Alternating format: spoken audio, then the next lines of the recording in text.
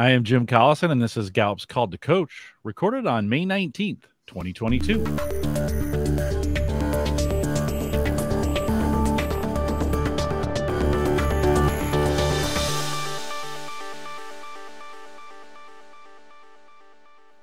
Called to Coach is a resource for those who want to help others discover and use their strengths. We have Gallup experts and independent strengths coaches share tactics, insights, and strategies to help coaches maximize the talent of individuals, teams, and organizations around the world. If you're listening live on our live page, gallup.com/CliftonStrengths/live, there's a link right above me there to the YouTube instance that has a chat room. We'd love to have you log in and join us in chat. You can ask your questions there.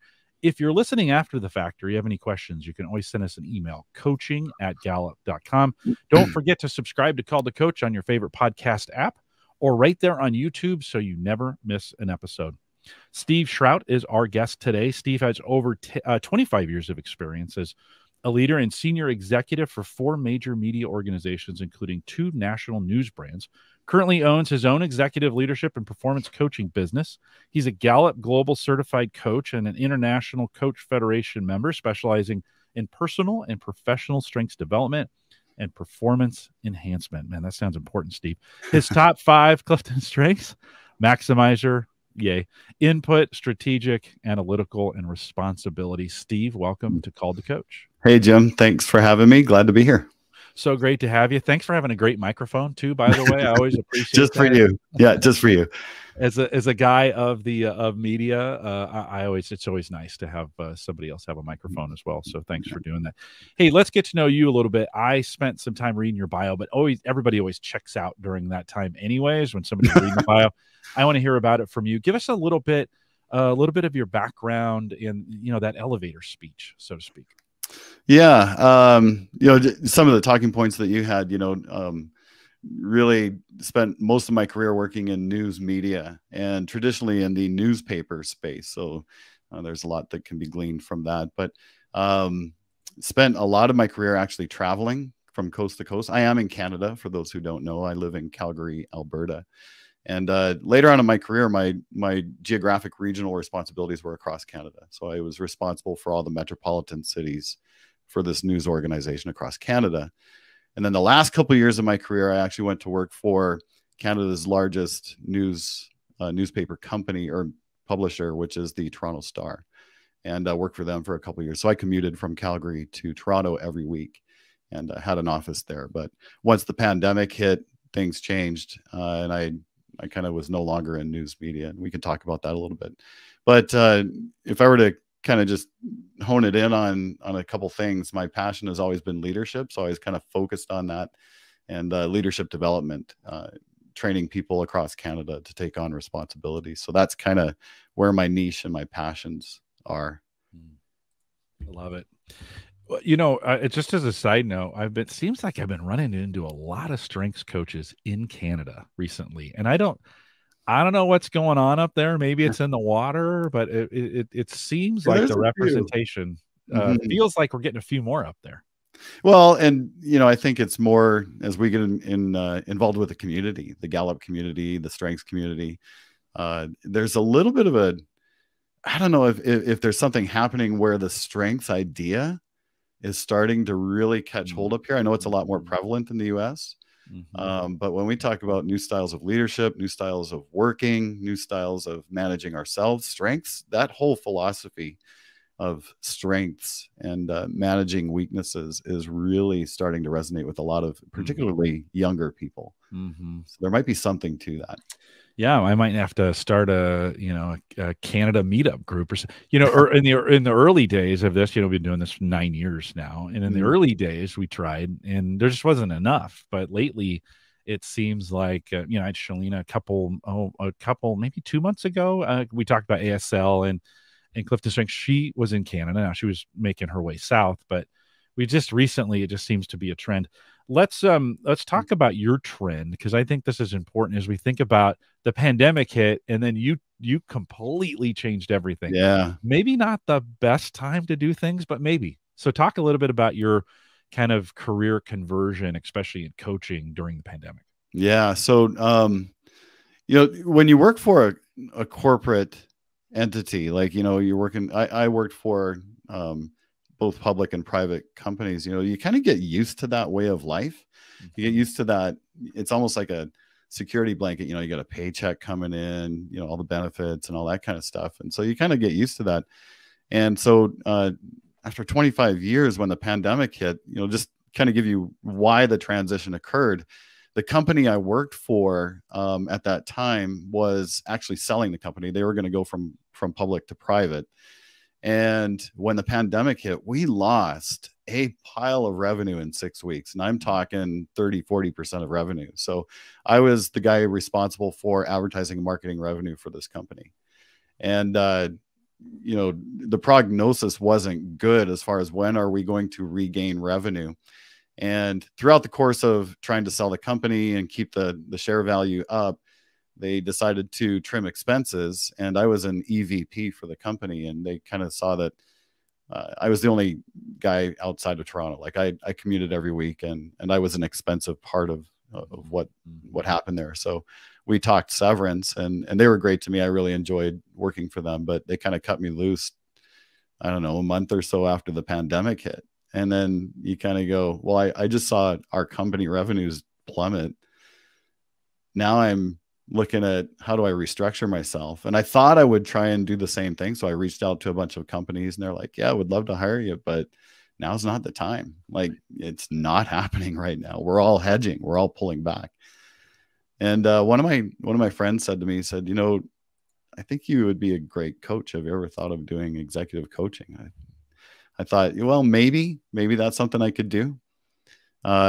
You know, I started looking into that possibility, and I started looking at many different people offering executive coaching training. And I picked executive because that's where I spent my life. That's where I have a lot of understanding, and I know the pressures, and I know, you know, kind of what happens with those people. But then I landed on Gallup. I kind of thought, I didn't even know Gallup had a coaching arm. And when I did the research there, I kind of thought, Gallup seems to have what I'm looking for. So I started moving over to that. So that's kind of the short version of how I got from corporate to coach. Yeah. Did you have, you know, there's a lot of challenges associated with just the mechanics of that transition in getting some things. Is you, and, you know, we're two years plus post, but I still think there's folks in a new reality. I think let's think of this in terms of we're now in a hybrid workspace, and we may have some coaches rethinking even what they did during the pandemic. What are a few things, if you think just off the top of your head, a few things you learned that were key to you in that, and not necessarily we got some lessons learned, but I'm kind of maybe thinking about these micro examples. How important was the technology and some in the transition, some of those pieces? Anything in there that you learned? Oh, it was constant learning right out of the gate. I remember when I made the decision to launch my own coaching business, I had a couple of coaches that I worked with, like people that were advising me. And one guy had been in the coaching business for about 30 years. So that, you know, that's coaching before coaching was a thing almost, you know. And he was kind of giving me direction, in a very, very supportive and honest direction, which I really appreciated. But I also had other people that were coaches that were telling me, oh man, all my business has disappeared during the pandemic. Why do you think you're going to start this now? You know, we've gone from face-to-face coaching, and now my clients are saying they don't want to do this anymore. You know, they can't do the Zoom thing, or they don't want to do the Zoom thing. Well, I never experienced the face-to-face. So I launched with the Zoom thing. And in fact, today, even now that we're coming out of, or loosening up, I'll say, from the pandemic, all of my clients are still Zoom. Like, you know, they're across Canada, but, you know, still they all do the Zoom thing. So what that meant for me, I remember when I started, I was using the little camera that's on the front of the, you know, the laptop or whatever, and using the microphone, and had the earbuds in. And I remember thinking, if I'm going to offer quality, I probably have to up my technology game a little bit. And so I invested in microphone and some lighting and camera and stuff like that, because I really thought, if I'm going to do something high quality for executives, their expectations a little bit high. So I better kind of match that. So I had to, I mean, I dabbled and I learned as much as I could. Yeah, I tend to be a very cognitive, strategic thinker. So I'm always on to the next thing, right? And solving problems and trying to think of how can I make this better. My maximizer gets in the way sometimes with that. But yeah, I really had to up the technological understanding for these things. I was just talking with a coworker the other day, yesterday, I think I was in the office, and he said to me, "Man, I really like it when you join the meetings from the studio." He goes, "It just feels like, you got the microphone. It just feels cool." Yeah. And I think sometimes this, I alluded to this in the beginning, and thanking you for having that. I think one of the things, we got better, and I want to encourage coaches, continue to up your sound game in some ways, because if the sound is distracting, we did this event yesterday to launch the CliftonStrengths for Sales report, and my mic was just a little off. Like, it had a little fuzz at the end of it. And I was surprised how many people noticed that. And you're like, but it's important, right? I mean, they were distracted from the message by the noise. And so I think, concentrating, you don't know how bad you sound because you don't listen back to yourself. But sometimes if you record what you think you sound like to other people and listen back, you might be surprised. And I think, do you think that's important in the interaction as you're working with people, that if you're doing 100% Zoom, have you found that to be important? Yeah, incredibly important. But there's another reason why it's important to me, and that is one of the things that I do that might be a little bit different, especially for my executive clients. If I have a top tier client that's paying the full rate for me, they get an audio recording of each session. So within 15 to 20 minutes of us finishing the session, they get the talking points and the notes and all the things that we talked about. But attached to that is a link to an audio file, so they can actually go back and listen to what we talked about again. So they use it as kind of like their own mini podcast. And that's where I feel like having good quality audio in this particular case. I don't give a recording of video, but just audio. It's not edited, which means, I don't want to have to mess with all of the crackles and pops and all of that stuff. It's pretty raw audio. But my thinking is, for the fee they pay me, I want to give them as best quality as I can. So that's why it's important to me. That's great. And again, just that distraction factor. And I always encourage folks to, and then in this case, there's folks not good at this. Was there anything you weren't good at? Like, did you have to outsource? Did you come to a point where you're like, "Ooh, yikes, I need to outsource some things"? There's some things that really kind of, when I started a couple of years ago, that kind of stood in the way. Like, I'll give you an example. I'll kind of talk about one thing. It's different than what you just asked, but it kind of leads into it. One is kind of who I was as an identity was a bit different. 25 years of explaining who I was in the media landscape. In fact, I met people yesterday who said, "Oh, you're that guy from that news company." And yeah, I still have that persona or reputation out there even after a couple of years. But learning how to vocalize kind of what I do was really kind of a strange thing. To say, "Oh yeah, I'm now an executive coach." I remember my wife saying to me, she said, "How can you say that in a way that doesn't sound so awkward?" And I said, "Well, it's been 25 years of saying something else. I've got to get used to saying this." Yeah. I didn't even, when I launched, I don't even know if I thought of myself as a coach per se. I think the imposter syndrome, anytime you start something new. So I really had to kind of accept and promote my new role. But when I got into the strengths program that, I went through the certification and the training, I quickly realized, well, there's things I do well and things I don't do well. So to answer your question, one of the things I don't do well is the nitty gritty detail. I've always had assistants, and at one time I had a project manager that was under me that really did everything that I did and kept things going. So I spend most of my time thinking in the future and big picture, whereas I need those people to manage the details, which means accounting was not my thing.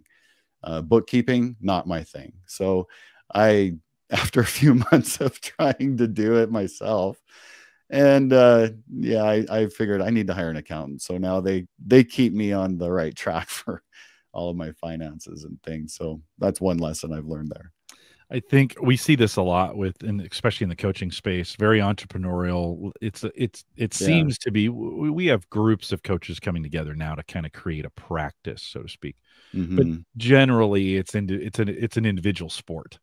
And I find a lot of coaches sometimes trying to do everything. And I think the outsourcing, even I here in the role that I have making all this media, I've got an editor, both video and audio editor, and people now who kind of keep me on pace and on track. So I think important to know what you're good at and what you're not. You talked about this idea of building identity and coming from the corporate space, and now you're a coach and you're in this individual sport.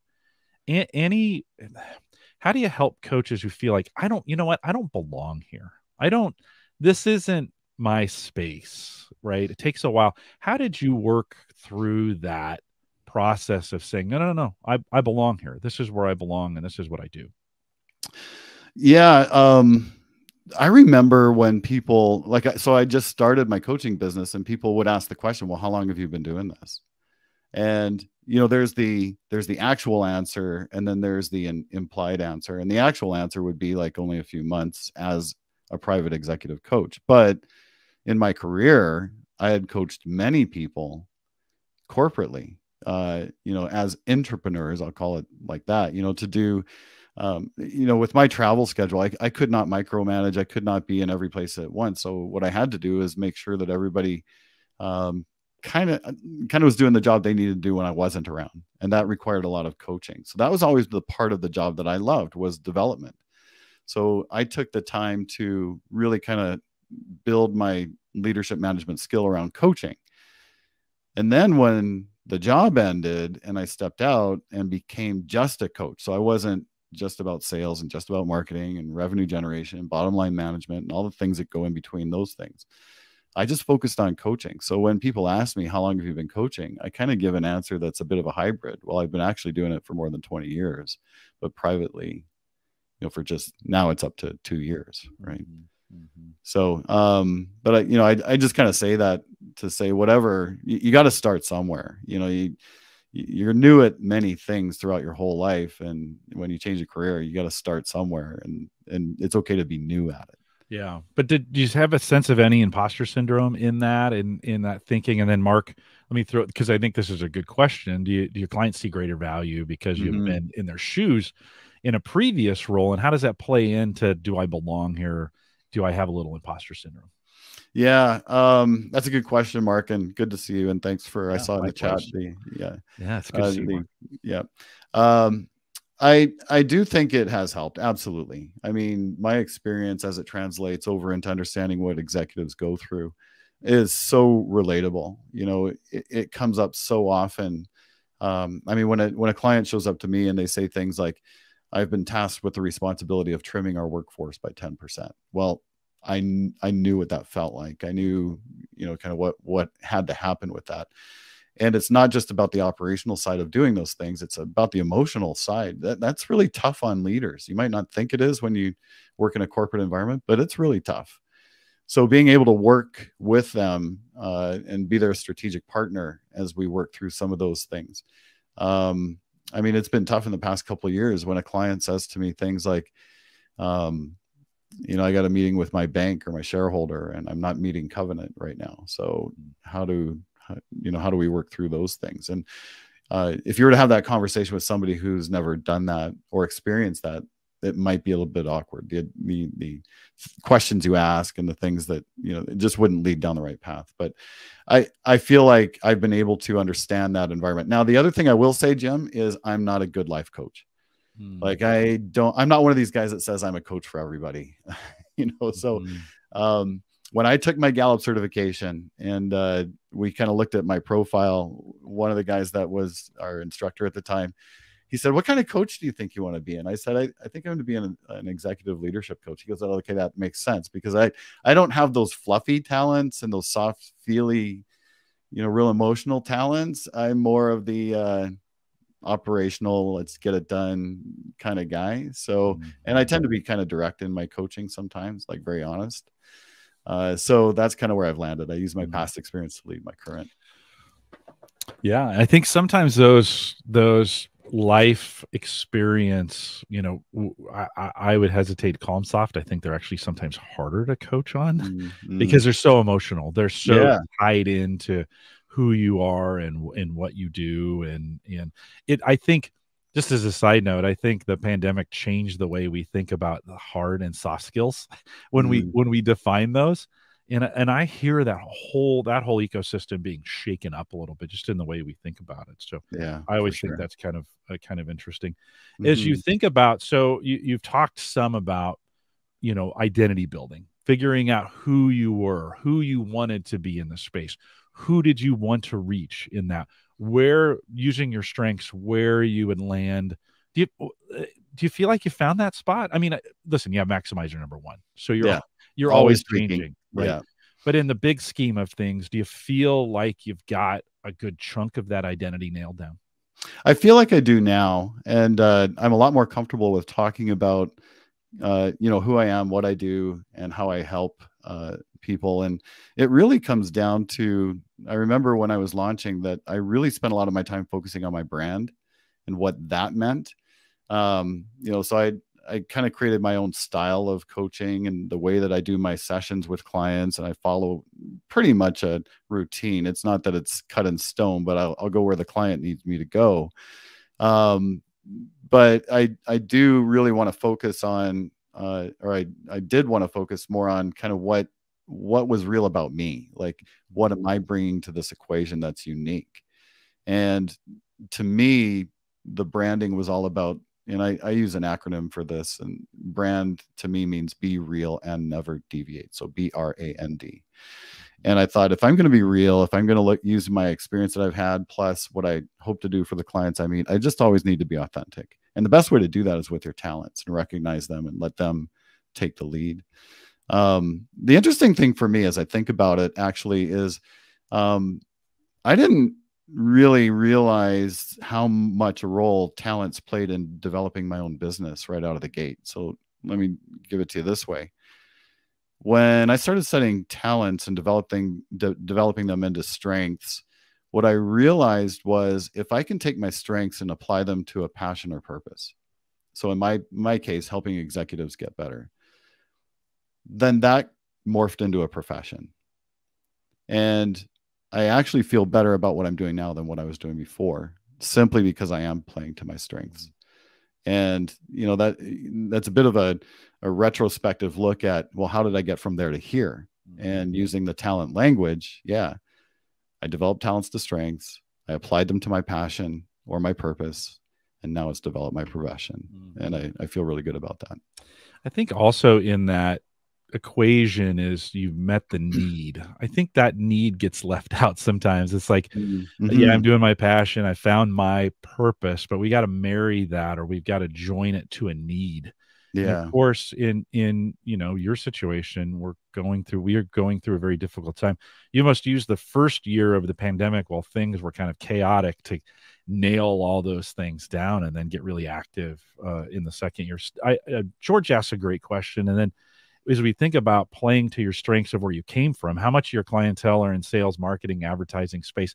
Coming out of that space, was that a natural workflow or a Yeah. natural customer flow for you, or how's that working? Yeah, George, good question. You would think that would be true, but it's not. I don't know what that says about me now that I think about it. um, I think I only have one client in that space out of all the clients I have. All the other clients, it's funny. I've actually started to get a bit of attraction in government municipalities, which is interesting. Also in the nonprofit space, which I think is an underserved community from a executive performance and development perspective. So I'll give you kind of one little thing that I've done over the past couple of years. And I'm not sure if it's the same in all areas or all states or provinces, but in Alberta, where I live, we actually have a government program that talks about job grants. And if a business wants to engage in training for their staff, as long as the training meets certain criteria, then the government will subsidize the funding for that training. So one of my clients, a nonprofit, she said to me, are you part of, have you been accepted as one of the providers for your program that I kind of wrote using the Gallup materials? And I said, what's that? So she kind of walked me through the process. And she said, if you can get funding, then we'll sign on for a lengthy contract for you because we'll get subsidy from the government. So I worked with the government and met their criteria. It's a bit of a back and forth. But now what that's done is opened up the door to the nonprofit sector, because, if you know anything about nonprofit, they have to account for every penny, and it has to go back into the organization to support the people they serve. Mm-hmm. So if they're going to do anything internal leadership development, they want to do it for pretty cheap, or they just don't have the funds available. Mm-hmm.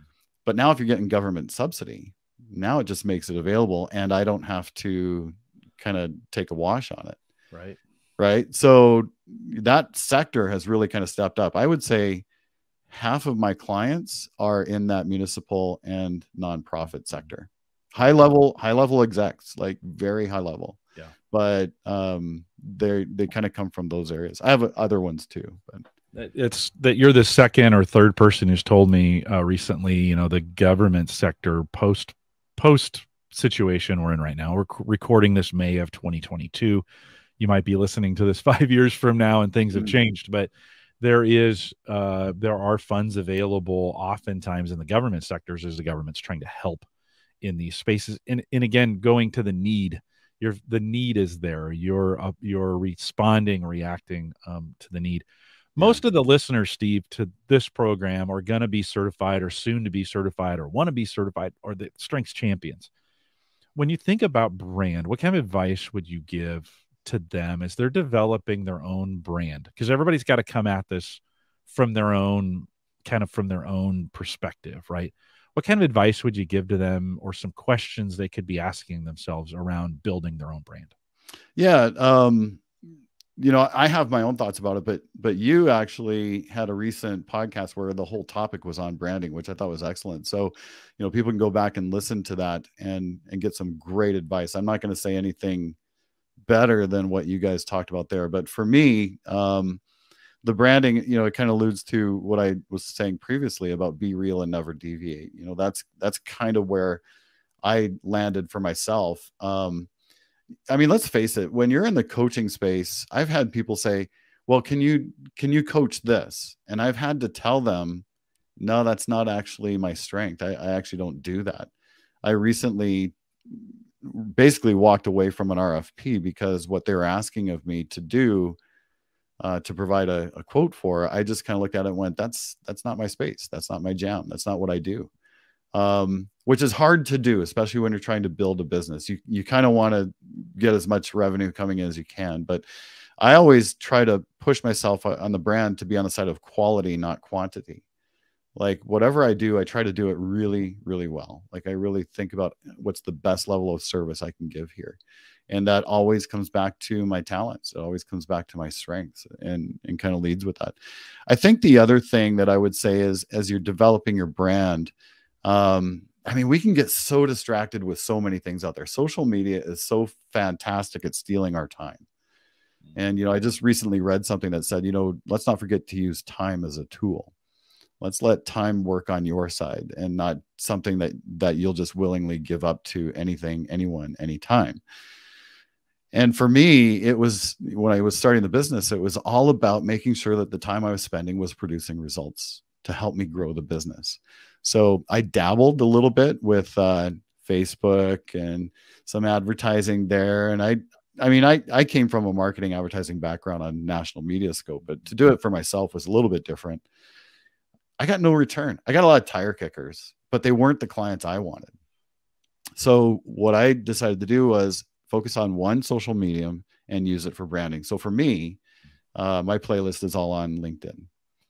And do not use it as a marketing tool, hard sales. I'm not reaching out to people to, solicit with their DMs or anything like that. I don't do that. But what I do is try to put out a little bit of content that keeps people understanding in what field I work in. In fact, in the last year, I've actually pulled back on that because, I need to focus more on the clients I'm serving, not the people that are reading for giggles on social media.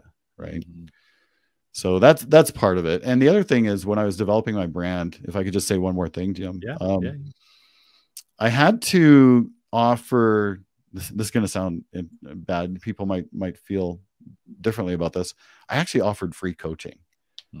So when I saw people going through situations in their professional life, and I kind of said, okay, these are the people that meet in my demographic as far as who I would like to attract as a customer. But I can recall one instance where a person worked for the city here, and they posted something online, and I reached out to him and said, hey, would you like a free coaching session?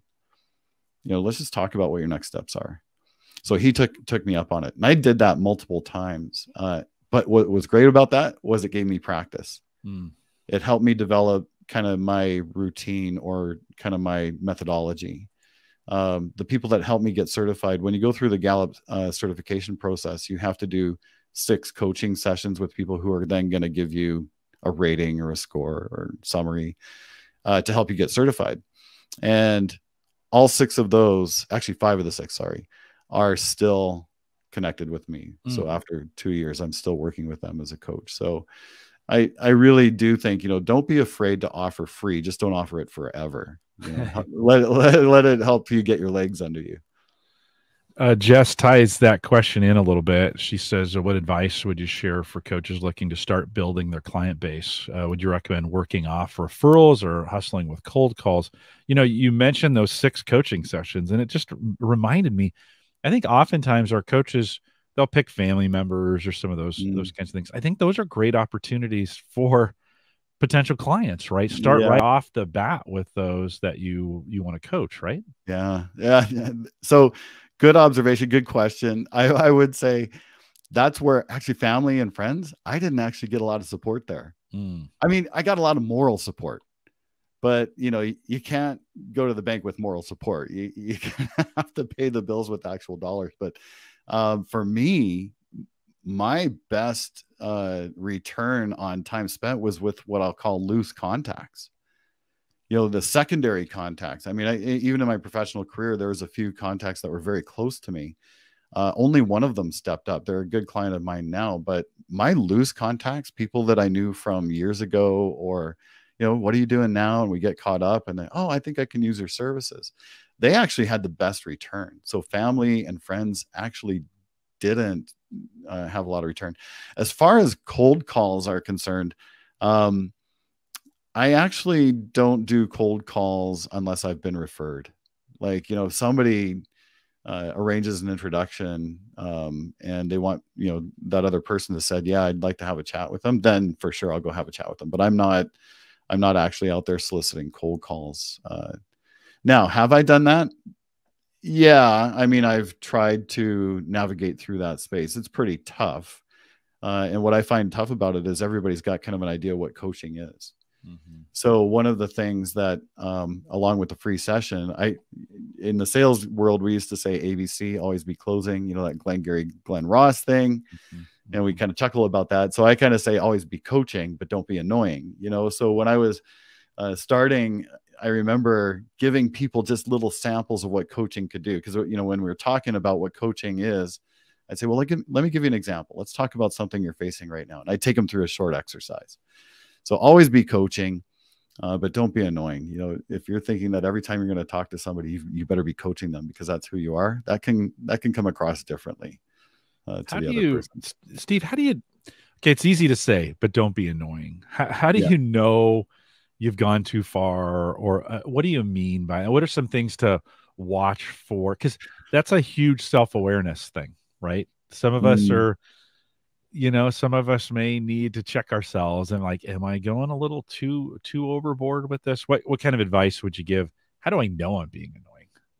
So that's an interesting question. And I think awareness is a big part of it. Yeah. If every time I'm talking to this person, I feel like I'm coaching them, they're probably going to think, is this all this guy does? Like, we can't even have just a normal conversation.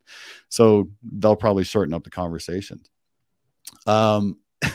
You can either uncover real situations or issues for them, or you can fabricate them, and stay away from fabricating problems for the purpose of trying to be coaching. Like that's, sometimes people just are doing okay. They don't really have anything to talk about. What I try to do is be genuine and engage with people and listen to them. One of my top 10 is relator. And that's the only relationship building talent I have in my top 10. But that really just tells me that I actually have the propensity to go deep with people. and get to know some unique things. So it takes active listening, understanding, is this a real problem or not? And just kind of nudge yourself towards coaching and ask the right questions, but don't be advice giving, right? Help people uncover something and walk away with something that matters to them after you chat with them. Steve, did someone coach you? This isn't in the notes, but did someone coach you through this? Who'd you look to from because everybody needs a coach, right? I get coached all the time. Now I'm fortunate that I know some really great coaches inside of Gallup, and I get coached all the time. But who coached you, or how did you approach your own coaching? Yeah. So I attached when I was actually launching the business, I did attach myself to this gentleman I alluded to earlier that spent 30 years in coaching. And, he's a seniorly guy that really just took the time to invest in me and told me how to get connected, what to watch out for. He's the one who actually gave Gallup huge credit marks and said, that sounds like an organization you should attach to. I spent a lot of time with him, not so much anymore. The other thing that I've kind of always done for myself in my career path was use what you guys at Gallup have developed that's called the Board of Directors tool. So, and you can find it in several different areas. I stumbled across it across the BP10, the business profile, and saw this exercise on building the your board of directors, which talks about putting a coach around you, or an expert, or a confidant, or, like these different levels of people that can help you. And I've kind of always done that. I can count right now 3 people that are still acting as my personal board of directors that I can rely on to give me great support and advice. And my encouragement for anybody that's a new coach is find your personal board of directors that you can ask questions of and know that you're going to get honesty and transparency from that. So I do that even today, and I meet with a lot of them actually once a month. So yeah, it surrounding yourself with those folks who will give you open and honest feedback is that we have some tools around that, but you can also, the concept is just who's around you that you're going to rely on. And I think the important thing, Steve, is to let them know that they're part of that circle for you, right? Did you have conversations with individuals saying, hey, I'm going to rely on you for this kind of help or this kind of support? Those aren't the right words, but you know what I mean. Yeah. Do you want to make it transparent as to what you're doing? Yeah. Yes and no. Some of them I just have a great connection with, and they have great experience in the industries that they were leading. And I just ask questions and I rely on their answers to fulfill that need. In one particular case, a gentleman that's retired, he knows I look to him as a mentor, and he's taken on that persona for me, and he actively participates with that. So that, it comes in both ways. It's either formal or informal as far as your selection on that. Any other thoughts on social media? You mentioned it can be a distraction. Now, listen, I live in that world every single day. It's part of my job. So whenever people say that, I always kind of go, well, kind of, because I have to be out. It's just actually part of my job, right? But any other things that you learn when you think about that cycle of, and it's not necessarily lead generation, but about networking that you would share with coaches? Yeah. So that's a bit of the myth that, when you start, you kind of think, oh, if I could just get on social media, then the business will come in. It doesn't happen that way. At least from my experience, you think that you're going to put up the right content, you put up the right advertising, and it will start to roll in. That's a bit of the myth of social media. What I will say about social media is, we all know that likes are fun, but they're not currency, right? It's always great to see, well, who's reading my content and where are they coming from and all of that kind of stuff. But that's just more of just emotional currency more than anything. You can't really take that to the bank. So use social media wisely. Don't think that if you are not on social media, you will not be successful. If you're good at what you do, the word will get around. I'll give you an example. A lot of the clients that I deal with at the level they're at aren't on social media. They wouldn't have seen me anyways. Like they don't have profiles. Some do. Most don't have profiles. They're not engaging with it. They're so busy building their business, and then in their off time managing their personal life, that social media just really doesn't register much for them. And I think even all of us on the call here, if you were to think about the clients that you have in the business or executive space, how many of them are active on social media? Probably not much. So that's why I say don't kind of waste your time on social media. It's not going to give you kind of the return that you think it's going to give you. It has been helpful in my job of creating community, and I think For sure, yeah, for coaches that can be, as you create that community, it can be that area to gather people. I think for a marketing tool first, well, I don't. Everybody's a little different. I don't want to say you can't, but certainly works in the the community building area. It's worked well, and it's dangerous for that as well. Yeah, one has to be careful. I think George asked a very tactical question related to brand. So how'd you decide about a website? Have you invested in its development? Has it been helpful in creating your brand? And I'd add to that, can you further your brand in a way with your website? And what's any suggestions on that from a site building perspective? Yeah, this is actually really well linked to the previous question. So George, thanks for asking this. When we talk about social media, your engagement there, anything you do digitally needs to be babysat. Otherwise, it becomes obsolete. If you're not babysitting it and continually changing or adapting, it does become obsolete. So you got to watch it. Websites are kind of the same. However, I remember when I was kind of developing the website and thinking about what I wanted to put up on it. And I thought, I don't want to babysit this website all the time. Like, I don't want to have to constantly be churning content, and because I want to spend my time with clients. If I want to do something, I want to make sure that I'm spending my time with what returns for me. So the website to me is just a digital business card. Once it's kind of up there, and there's a few additions I'll do every now and again. So when I get a client, it goes into the logo page. And if I put up a new podcast, it goes on the podcast page. But, or if I develop a program, it'll go up on the program page. But as far as blogging and content and serving, and I'm a one-man operation. I can't, I only have X number of hours in a day. And I really didn't want to spend my time babysitting this digital space. So to me, it's very helpful in branding. When I'm talking to people who are asking me questions, I direct them back to the website.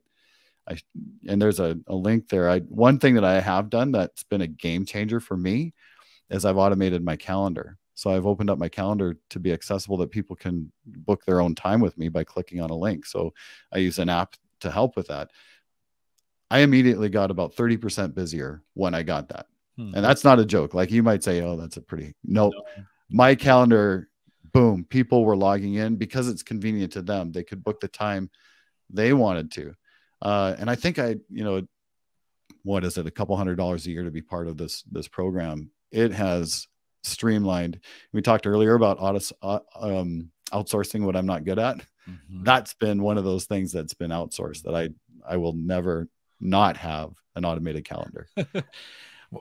Steve, that automated calendar thing scares me to death. Like, I am the last, and I'm super techie, but giving up my calendar has been the last frontier for me. and I know I need to do it. I know I need to use one of those services. We have one of them, but for me, it's been scary because I am a control freak on my calendar. I need so I think those areas we need to conquer as coaches, right? That are scary. This one's scary to me. And listen, I haven't conquered it yet. I still have to. We talk about this. I'm like, okay, this afternoon I'm gonna get signed up for that and turn it on. And I'm not gonna do it because I'm scared to death, right? I think overcoming some of those things, they're hard. They're real. I mean, we have these programs and we say these things, but people have real struggles in them. Teresa asked this question. She says, I have plenty of pro bono clients, and it's always easy to get those. And I'm working to transition to paid clients while I'm still working. Do you have any suggestions on making that shift? And then, as a side note, she says, still working full-time with the goal of transitioning to coaching in about 12 months or so. So Steve, thinking about the next year, going from pro bono to paid, what are your thoughts on that? Yeah, that's a great question. So like I said, I have done free coaching in the past. And the interesting thing about coaching, and, Jim, you said when you fulfill a need, right? That's kind of what coaching is doing for other people. There's times where I've seen people that are in, even in positions where they would match with what I offer, that they can't afford or can't pay for what I want, but I'm so engaged with them and I think I can help them that I do offer pro bono. But my pro bono, I've decided for me, never extends more than 10% of my time. So I very much regulate it. And as far as making the shift from pro bono to paid, that is a tough shift. Anytime you offer something for free right out of the gate, in the eyes of that person, that's kind of what your value is. They feel great for taking it, but then sometimes they feel guilty for not paying for it. But if you ask them to pay for it, then they're going to hedge a little bit because they haven't been paying for it. So my comment to you, if you're starting out, is to take donation, even because that's not free. So take something for your coaching out of the gate, and don't be apologetic or afraid to say, I will do this for you for 2 months or 3 months. After that, we can decide what it looks like going forward. Like, put a timeline on it so the person doesn't think this is an indefinite arrangement. As a coach, your goal is to, especially if you're going to transition to full time, your goal is to get your revenue up there that supports you or your lifestyle or what you need out of it. And the more time you dedicate to cheap or free, it takes away from your time that you could be doing it on the other side, right? Yeah. You said this, but free, sometimes pro bono, let's call it that, gives you an opportunity to practice in maybe some areas that you need practice in, right?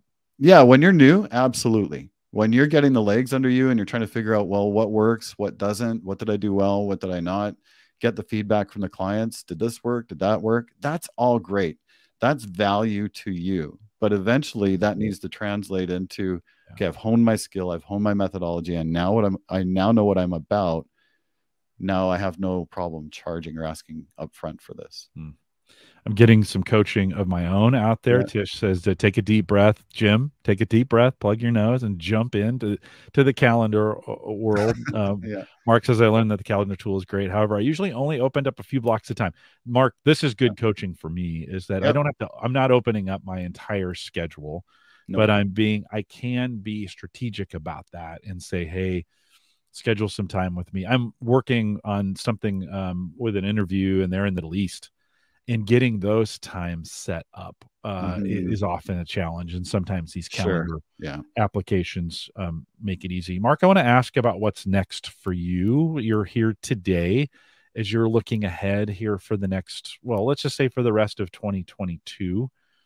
Any thoughts on what are you going to continue to do? And maybe since Maximizer's won for you, what are you going to do more of? Or what are you going to do better in that regard? So looking forward, I mean, I live in the future, as I already said, with my strategic thinking and everything. And I'm always looking at what could I do next. And I think I'm going to continue building the one-on-one client base that I have. I really enjoy that space. The interesting thing is, as I've worked with my one-on-one clients for the past couple of years, they've now kind of brought me into the organization where I'm working down at a lower level.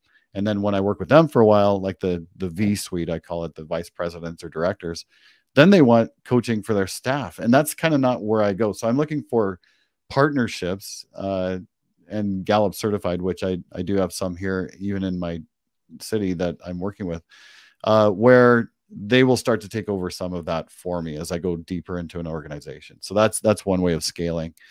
I do have a couple of programs that I'm currently writing. Believe it or not, I talk about the executive side of it, but one of the things that seems to come up often with my clients is there a way that myself and my wife could do the strengths review from a perspective of high performer, executive household, that kind of thing. So I've had that question enough that I'm starting to think maybe I should develop a program for these people, because I know what it's like to try to run a family when you're traveling so much or you're high pressure or whatever, and it's not easy. So can strengths help with that? And the second thing is, and this is great because you guys did the launch yesterday of the sales, the CliftonStrengths sales report. And so now my head has just been spinning ever since for the past 24 hours about, oh man, my clients need this for their sales teams. Like, how can I write a program for this now and include that, and who can I outsource that to? And so trying to build that. So finding partnerships is kind of where I'm at right now, but not letting go of my one-on-one responsibilities. For folks who haven't heard about the Clifton Strengths for Sales report, that will come out June 1, 2022. For our current certified coaches, I just recommend get that report for yourself to begin with. When it becomes available, purchase that. You can use, if you're a certified coach, you can use your discount code on it. And really, we're day one, we'll have some materials for you on the certified coaches site. So gallup.com/certified coach. And Steve, I think like anything, it just drowned yourself in it for a while and get it's not going anywhere, and your sales folks will be fine as we go, and there'll be lots of things to develop around. I'm excited for it as well, much like we were for the manager report when that came out for managers. Boy, the two tools together, the manager report and then this new sales tool, could just be a 1-2 punch in a sales organization. So one thing I want to add to that, Jim, that I really didn't talk a whole lot about is developing. One of the best things I did when I launched was to develop my own kind of curriculum programs using the Gallup tools. There is so much available from Gallup that you can basically custom arrange many different things to come up with your own leadership curriculum. So I'll give you an example. One of the things that I did was I took things like the 5 coaching conversations, the 4 needs of followers, and leadership branding, and all from a strengths perspective, and created an executive 3-month rapid onboarding program. So when businesses hire a new exec, like one of the municipalities I work for in Ontario, they give me their execs and I get them for 3 months, and I take them through this curriculum from Gallup. And it starts with the assessment, the CliftonStrengths assessment. And about halfway through, then I make the manager's report available to them. And then we go through that. So once they get their legs under them with their strengths and they understand what that's all about, then we make the manager's report available to them. And we work on some of those other topics. By the end of the 3 months, that's a very defined program. And we're also working on real-time issues as they onboard in this new business or this new organization. So, at the end of that, they've had some really great onboarding, thinking, talking, coaching, training, and they hit the ground running. I cannot emphasize enough how important it is for a new coach to just dive into the content, arrange it in a way that makes sense for the people you're trying to serve, and offer that curriculum. I think onboarding, we did a session, Danny Lee and I did a call to coach back, I want to say like August of 2020. If you go to gallup.com and search onboarding, I think you'll be able to find that session. Danny does some masterful, walkthrough of some ways to help organizations onboard. I didn't realize how prophetic that would be. While we were recording it, nobody was hiring anybody. Yeah. Not long after that, all of a sudden we had the great migration, is kind of what I'm calling it. The great resignation has been known by some. And all of a sudden everybody's changing jobs. And I think, Steve, lots of organizations now are missing an opportunity to increase the stickiness of their organization. One, by developing a strengths-based culture, but two, by really infusing that into the organization with onboarding. Yeah. Haven't you found in the work that you've done that onboarding is the kind of a key to getting that culture started from day one? Yeah, absolutely. Onboarding is so critical. I actually talk about not just the onboarding process, but also the employee experience. One of my clients termed it from, how did he put it? From hire to retire. What is the experience? And it starts with onboarding, but it's also about the culture all the way through the organization. And the CliftonStrengths program applies itself so well to each stage of those, as an employee goes through the journey. Onboarding, of course, is the starting point for it. Here's the other thing that I'll tell you. I'm finding now more than ever that in these organizations, they're hiring younger leaders than they've ever hired before. A lot of their older leaders in the last couple of years have decided, I'm done, I'm retiring. And in some organizations, they just don't have a leadership development program. That's one of the last things that they kind of think about. And when they're hiring leaders that are now in their late 20s, early 30s that have no leadership training, now this program that I've kind of created becomes a good starting point for that, to help get them some kind of leadership knowledge. We spent some time with John Sexton at Vibrant Credit Union, I think at the end of last year on Called to Coach, talking about their leadership development program. And I think that's a great opportunity to think about in those organizations. Another place a coach could build their onboarding program, also help them build their leadership development program. Two pillars of productivity and area to build a strengths-based culture. A couple of quick questions on the way out, Steve. One, Aaron asks, what does networking look or sound like when sharing your services with a potential client? How does that work for you? Yeah. So networking to me is, I mean, let's just say it's really just arranging introductions to meet people. But sometimes when people introduce me, they say, oh, he's an executive coach. Okay, well, everybody thinks, oh, this is my experience with coaching. This is what I know. So I've come up with a bit of an elevator pitch, this summary statement of what I do. I help leaders and executives increase their potential by using their unique strengths and talents. And that usually leads into, well, what does that mean? So then I get to talk about it. And, what does that look like for me? What can you help me with? Talk about it a little more, so I just say that, create that 30-second statement that helps identify uniquely, but invites other dialogue. That's the first thing. And then a lot of people have the fear of sales, right? They have the fear of, I'm going to ask for money and they're going to turn me down. That might not happen. I remember the first time, my very first individual client that I signed up, we did the exploration. And then he asked me, well, how much do you charge? And I told him, and he goes, sounds good. And I thought, oh man, I left money on the table. What did I do here? Because I'm the sales guy, right? But no, that's the starting point. Just be unapologetic. If you've landed on a price for yourself that you think you can support and deliver the value that supports the price you charge, don't apologize for that. You can always negotiate if you have to, but put it out there.